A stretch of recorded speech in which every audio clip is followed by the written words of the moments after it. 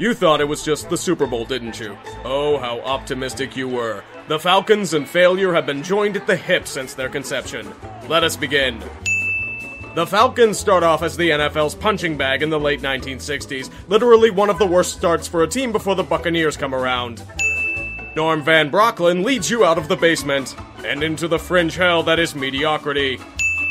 It's not all bad, though. There's promise here. The Falcons go 9-5, and they have some good pieces on defense. Next year, you'll make the playoffs. I spoke a tad prematurely. You become a steaming pile of shit at 3-11, and your offense sets records for ineptitude. Norm Van Brocklin is shown the guillotine. Your next coach is Marion Campbell. You remain in the basement feeding off of the rats. Your defense is one of the best the game has ever seen. Too bad the Falcons couldn't score on a hooker and they don't sniff the postseason. My God, you actually did something and made the playoffs? And you won a playoff game? It only took you 12 years. You may actually win another playoff game. You're up 7 at halftime, but the Cowboys come back and win in the second half. This hopefully won't become a theme with the Falcons.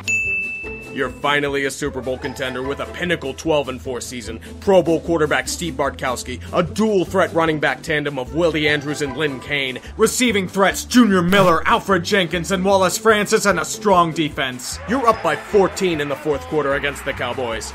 Just drive it home. It'll be Newhouse.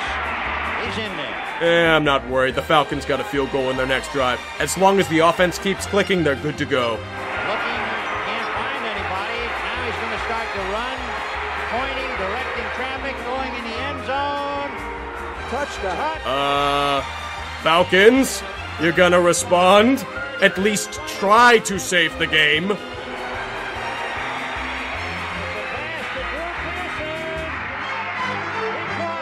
Oh, God. Oh, God. Oh!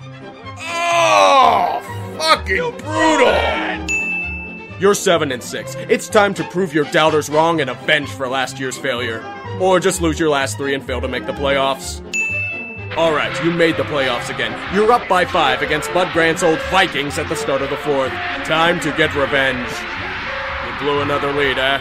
Whatever, you got a field goal and they have to drive the length of the field. It's going to take a total collapse for them to... You blew another lead, eh? Dan Henning leads you back into the clutching arms of mediocrity. That shitty coach you had back in the mid-1970s? Let's hire him again, because why the fuck not? You get sentenced back to the basement. It's the start of a new Falcon generation led by Bad Moon Rising and Prime Time. You got back to the playoffs and actually won another playoff game. Unfortunately, you get scalped by the Redskins in the next round. This Brett Favre guy is a head case that doesn't give a shit about the game of football. Exile him to hell on earth, also known as Green Bay. Turns out you're mediocre again. Time to bring a jolt to the team. The cancer known as Jeff George. Andre Rison and Prime Time may be gone, but you still snuck into the playoffs. Remember that Brett Favre guy? He kicks your ass all over the field in the wildcard game. Jeff George reveals himself to be a team cancer. In other news, grass is green. You go 3-13 in the ensuing chaos. By God, you not only won another playoff game, you made the Super Bowl. Most of it is due to the Vikings choking on their own shit, but you're respectable in your own right. You're the lovable underdog, the goddamn dirty bird. Now bring that Lombardi Trophy back to Atlanta. The Cinderella story strikes 12 and they get smashed by the Broncos. Better luck next year, boys. Or just go 5-11. You can do that. What you need to rush past this mediocrity is a transcendent talent. It's time to make a move. Trade a nice package to the Chargers to draft Michael Vick. Okay, you're 6-4. You've got a shot at playoffs again. Never mind, they lose 5 of their last 6. Congratulations, the meddlesome Smith family has sold the Falcons to a Gomez-Adams doppelganger. Vick's electrifying play leads you back to the playoffs in his second season. You actually beat that fucking Favre guy in a playoff game, too. Only a brick wall could stop you. Its name is the Eagles. Michael Vick is going to lead you to greatness. He gets injured, you start the season off 2-10, Dan Reeves is flogged publicly in Olympic Park, and the defense is a turnstile. Such greatness. Things get back on track, and you make the playoffs again. Vic emerges as one of the great runners in the league, and you put up 47 points against the Rams of all teams. Only a brick wall could stop you. Its name is the Eagles. Turns out that the team doesn't have much else besides Vic, and they're a gigantic blob of meh. That's what happens when you put all of your eggs in one basket. At least you've got him. The dude may not be the greatest thrower, but he's still one of the most electrifying players in the game. Matt Schaub is being blocked by him, so we can trade him to the Texans. You got one of the hottest coaches in college football in Bobby Petrino. This is the year. Too bad Michael Vick likes his dogfighting rings. Fucking idiot. Bobby Petrino turns out to be a complete disaster in Atlanta. Who knew that big-time college coaches rarely pan out at the professional level? They go 4-12 on the field, but that's just like finding out you lost your remote after the goddamn house burned down. Time to get another QB in the draft. This Matt Ryan guy will do.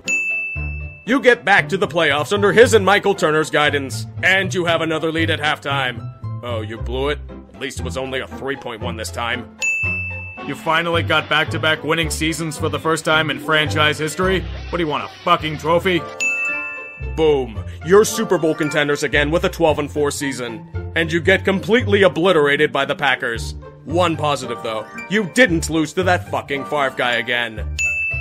You do, however, get absolutely manhandled by the Giants the next year. Hot damn, 13-3 and at home against the 49ers with a 10-point lead at halftime. They choose to stick to the script and piss the game away. There's always next year, though. Unless that next year is where the team completely falls apart and goes 4-12. Mike Smith is finally axed after a dismal 6-10 season.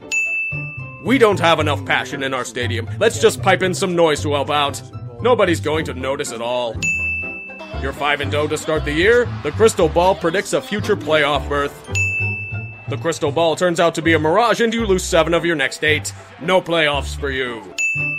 The Falcons shock the goddamn world and make the Super Bowl with one of the greatest offenses the league has seen since the turn of the millennium. The Patriots' time is up. It's time for Atlanta to emerge as a champion. They're doing so well right now. The Falcons have a 25-point lead in the third quarter of play. Oh, you thought I was just going to glance over this? Bitch, you don't know this channel. This is a special moment in sports. Time to amplify the pain. New England charges down the field in 6 minutes and James White runs into the end zone for a 5-yard gain. The Falcons do fuck all on the next drive. The Patriots charge down the field but are forced to settle for a field goal after a nice red zone stand. Keep getting points, Falcons, you're still good. This is when Devontae Freeman imitates a swinging door and the Patriots get the ball back on a fumble recovery. Fucking Freeman. The Patriots strike with precision and tack 8 points on the board. Extra men on the rush. Ryan steps through it. Throws on the run. God damn, what a catch by Julio. This should put the game away for sure. Just run the ball, burn the clock out, and kick a field goal to end the madness. Why the fuck are you passing? Why the fuck did you just put yourselves out of field goal range?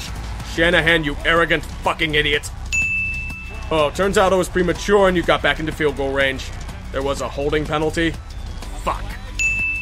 You blow the drive and you're forced to punt. The Patriots have to drive over 90 yards though. Just stop them somewhere and you're good. Or allow them to convert a 3rd and 10. Behold the glorious catch of Julian Edelman. Behold its majesty. Look at it, you filthy casuals. Behold. They drive the length of the field and tie it up with a minute to spare. The Falcons do nothing with the next drive and it goes to OT. At this point, every Falcons fan is saying, Stop it, please, I beg you! But I lean down and I say, no. The Patriots win the coin toss and proceed to pick the Falcons defense apart for the length of the field. Oh look, a pass interference penalty. Toss to White.